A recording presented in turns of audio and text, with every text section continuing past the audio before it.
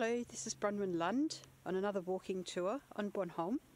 I'm up on the very northern point of Bornholm in a place called Hammer Odde or Hammer Point, and behind me is Hammer Odde Fyr or Hammer Point Lighthouse.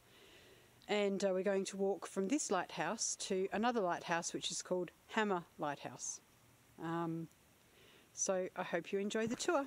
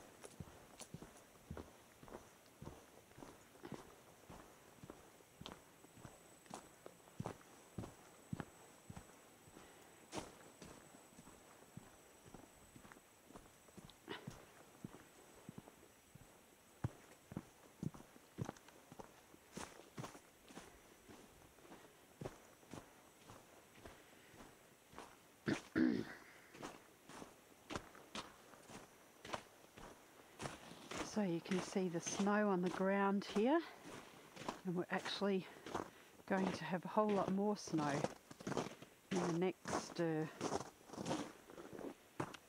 few days. It's going to be a big snowstorm on the weekend.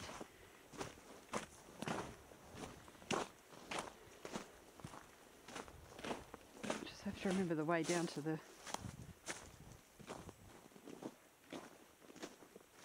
water.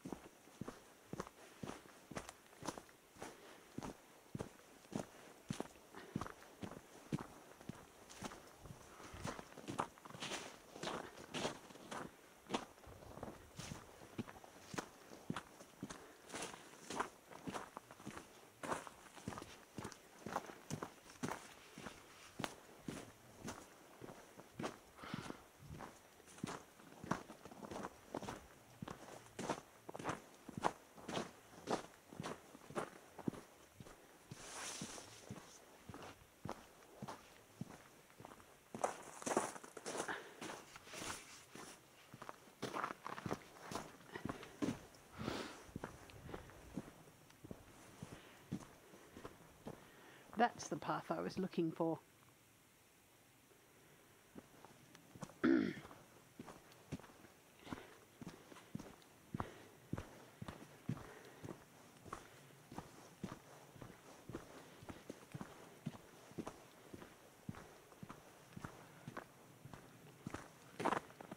So we're at the very top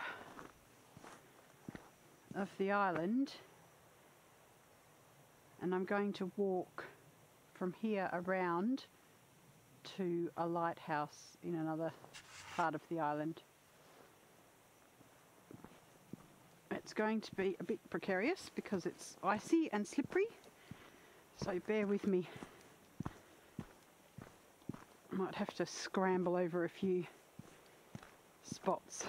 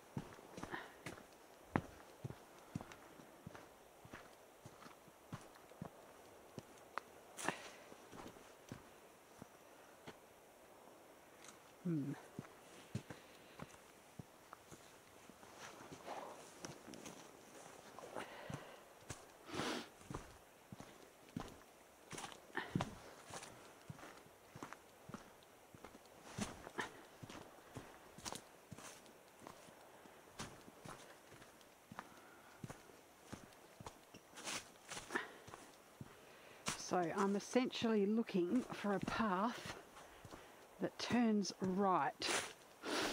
So I'm hoping, because I haven't done this walk before, that when I get to the bottom of this path, there will actually be a right-hand turn, so I can walk right around the head, the furthest sort of northern point of the island. But let's see what happens. Right now this is just leading us straight down to the water, which is fine because it's going to be a very dramatic thing with all the ice and snow on the rocks. Oh no, it turns left. Doesn't really look like it goes anywhere, that path. So let's see where this goes to anyway.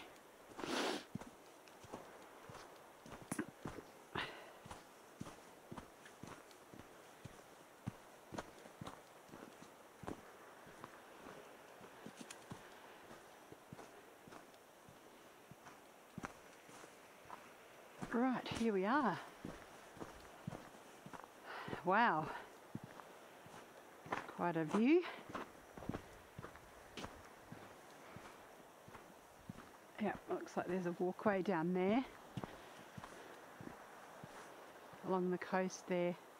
So I'm going to follow this path on the right hand side, and if I keep following around the coast I should come to the other lighthouse. So let's see where this track leads us.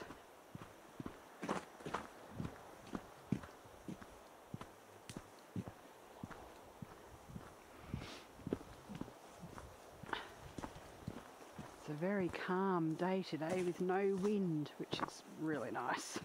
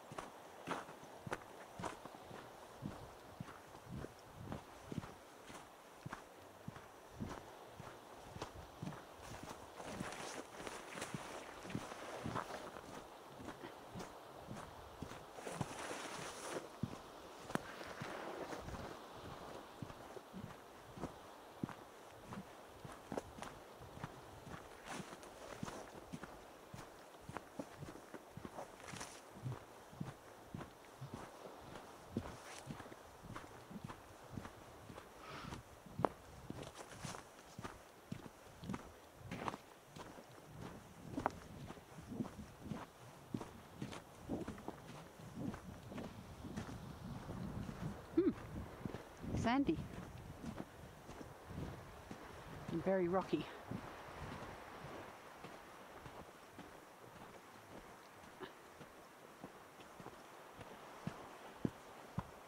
Ooh, a blue dot. That must mean we're following some sort of path, and a yellow dot.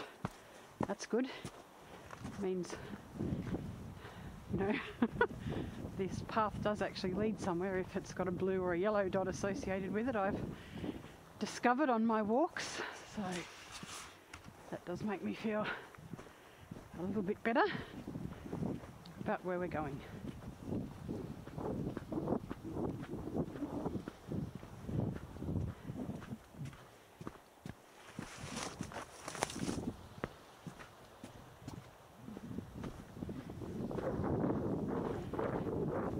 It doesn't feel too cold, probably because it's not very windy, but as I was driving up here the car said it was -4 degrees, so it's at least nice and cool, which is always a good thing for a walk. I've got family and friends in Australia right this minute sweltering it out in 40 plus degrees Celsius heat.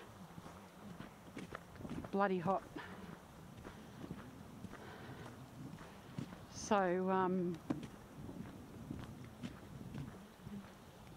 it's quite good to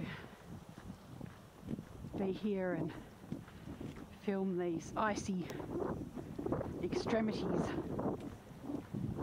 in the Baltic, by the Baltic Sea, for all those people who are feeling a bit hot.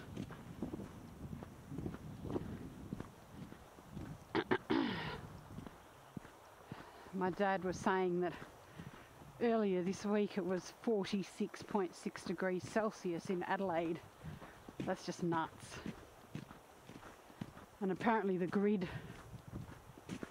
in, I don't know, one of the grids in Melbourne's gone down for some reason or another, and there's 30,000 people without air conditioning in 44 degree heat. I really feel for those people. That's just horrible. My sister works in Alice Springs. She said you go outside this time of year, it's either a fan forced oven or an oven, depending on the wind. So I've always been quite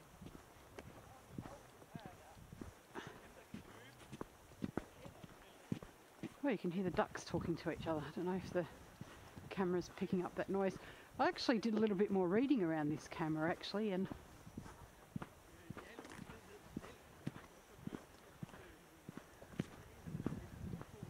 oh no, it's humans. I think they're behind me.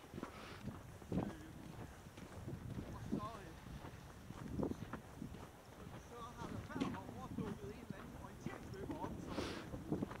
a little bit of good old Danish being spoken in the background there.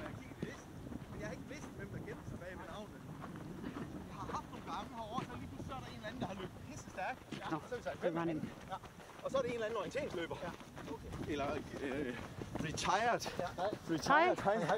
Tilbagekommende orienteringsløber eller et eller andet, som bare er god i streg. Jeg gætter på, at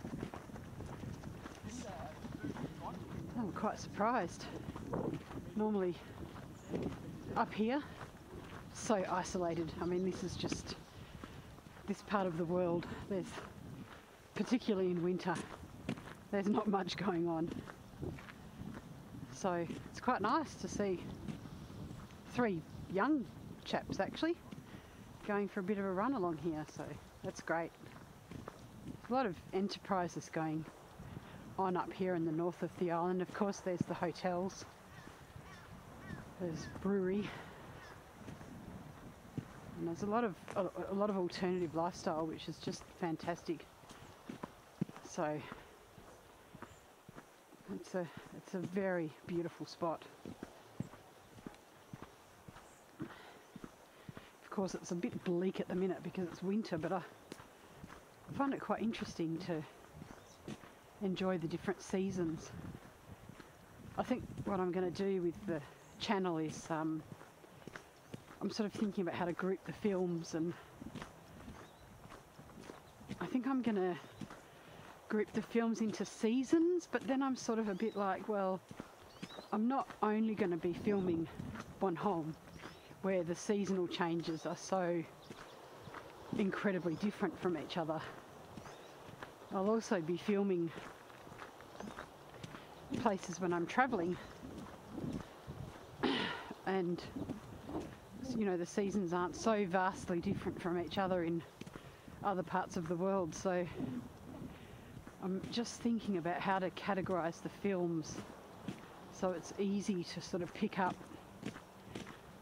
the ones you want. I've got to do some YouTube courses on that sort of stuff and work out the best way to categorise it, because I can easily see that before too long I'm probably going to have 100 films on the channel, and it'll be really important to be able to navigate to the ones that people want to watch.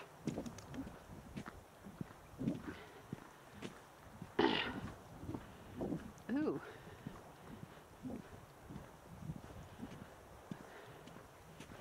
Oh, this is the chapel.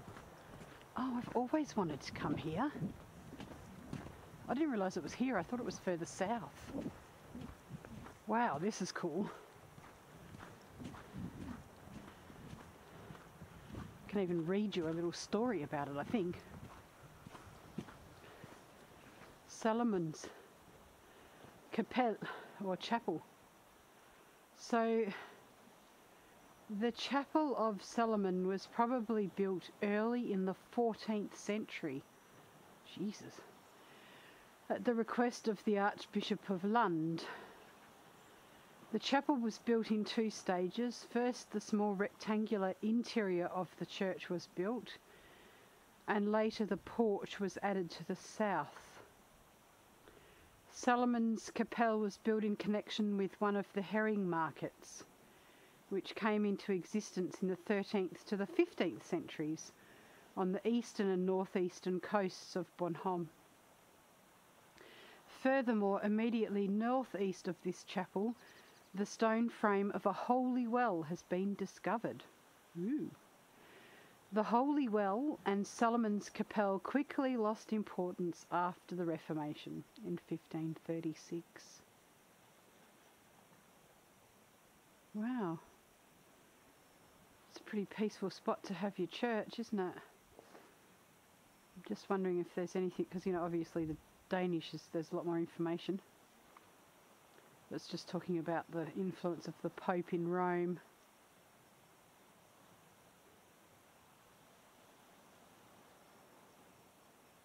Yeah, it's just talking about what it's built with.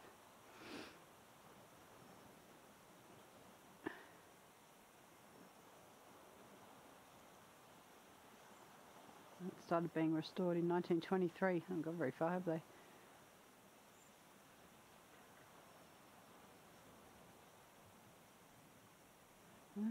So it was the merchants from Hamburg and Lübeck who were, you know, running the herring market. So it was a Hanseatic League thing going on.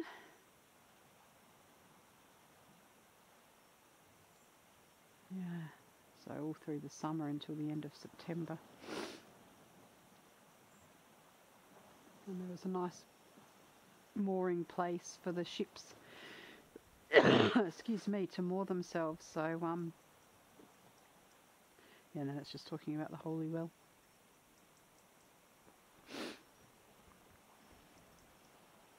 Yeah, so they haven't done really much renovations or restorations since 1923.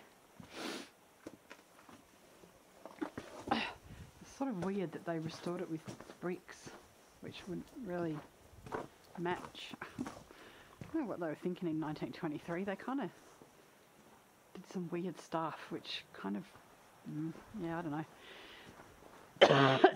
Anyway, I guess they were doing the best they could. Yeah, so it's pretty good. In fact, I'm going to follow that path, I think, rather than the other path that goes up behind the church. But, yeah, that's great. I've wanted to visit this spot for a long time. I just didn't realise it was so far north. I thought it was a bit further south along the west coast of the island. So we'll go out and go along that path. See if we can find this other lighthouse. Oh, you can see the foundation of the wall, how it was around the church. It's pretty cool. I guess that must have been where they had the fish in that thing there, timber thing. Put the fish in. And there's a little harbour over to the left where they would have brought the fish in for the market.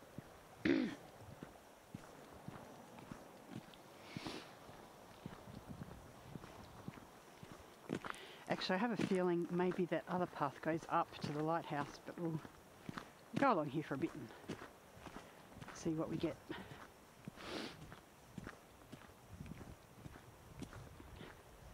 There's another path there too. Sort of the area's a bit riddled with paths. Oh, we've got a green dot. I haven't seen a green dot before. I've only seen blue, yellow or red.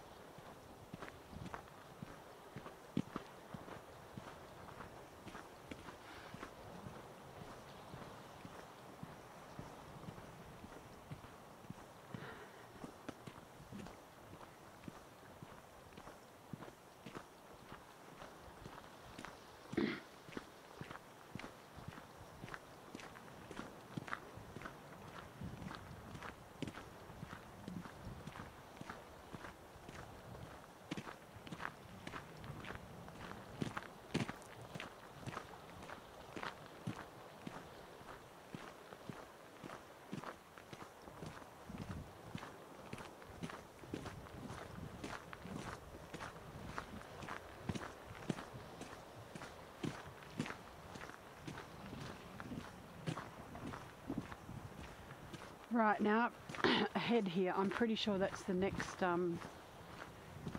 lighthouse. I think I actually have been on this path before. We just never got as far as John's Chapel. Oh, sorry, Solomon's Chapel. John's Chapel is another place we have to do a walk. That's incredible, that place. But Solomon's Chapel, I think we actually got about this far and then we went, oh, let's turn around and go back, because we'd actually parked in Ellinge, which is a good hour's walk away from here, I think. So, of course we were, that always happens, doesn't it? You quit when you're so close. 3 feet away, the 3 feet away rule. Keep going for a little bit longer, you'll achieve your goal. But sometimes you just think, oh, I'm never going to get there. So, of course it's important to keep going. So let's see if I can achieve my goal, getting to this lighthouse.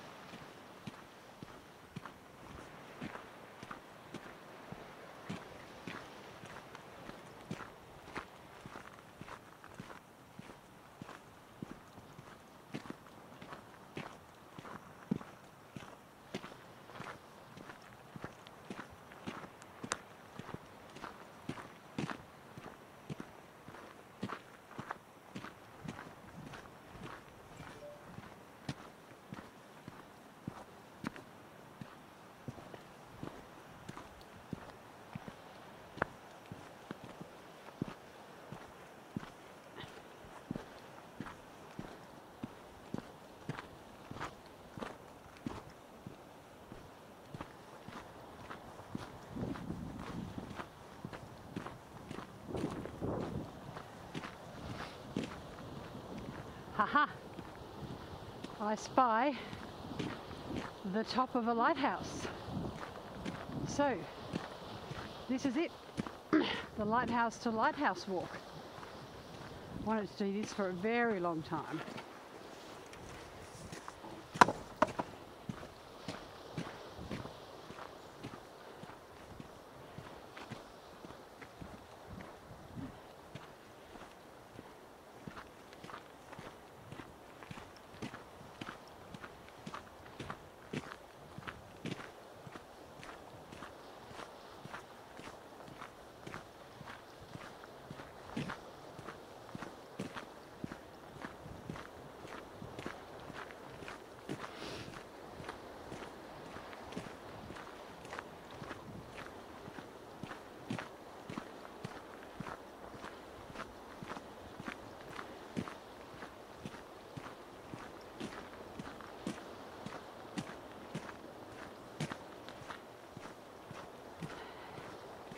Quite a different lighthouse to the other one up on I think it's called Hammer Lighthouse, the other one, and this is called Hammer Fyr or Hammer Lighthouse because this is the whole Hammer region.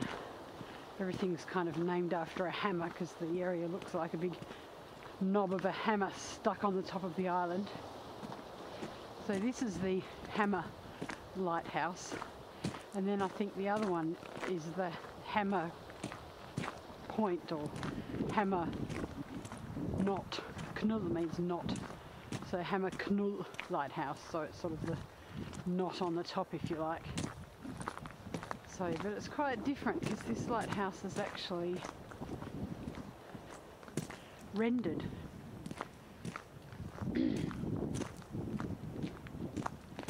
Compared to the other one, which has just been left in bare stone.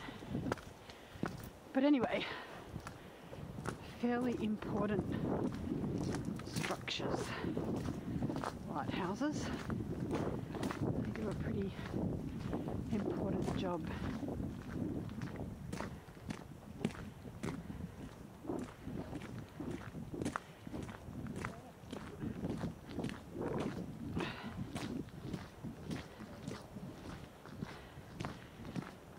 So there it is on our left, 1895.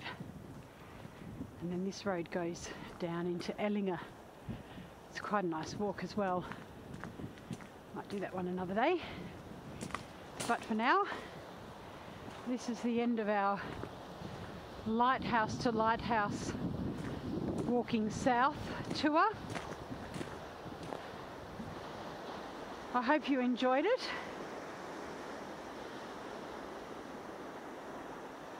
This is BronWynlund signing off on another DreamLife day from Bornholm.